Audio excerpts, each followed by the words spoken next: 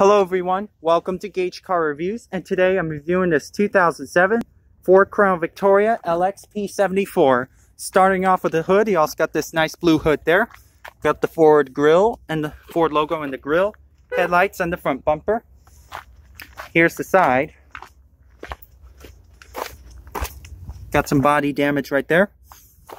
And the back, got the Ford Crown Victoria LX. Ford logo right there. Tail lights and reverse lights. And the side again. This Crown Vic LX is in blue exterior color. Now let's take a look at the inside. This vehicle is manufactured on March of 2007.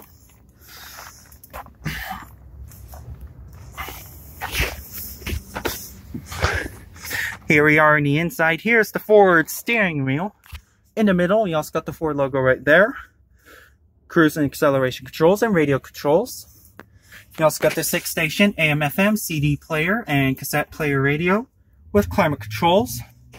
Crown Victoria right there. Armrest right there. Automatic transmission. Speedometer, fuel and temperature. Here's the front seat and the back seat. You also got the lights up there. With compass mode system. Mirror right there.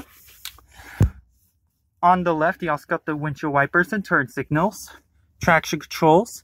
Headlights and Gage's lights. Mirror controls, window locks and door locks. Let's take a look at the back seat of the Crown Vic. Here's the back seat of the Ford Crown Victoria. It also has the pulled out middle seat right there with cup holders right there. You can actually see the driver and the passenger of the Ford Crown Victoria.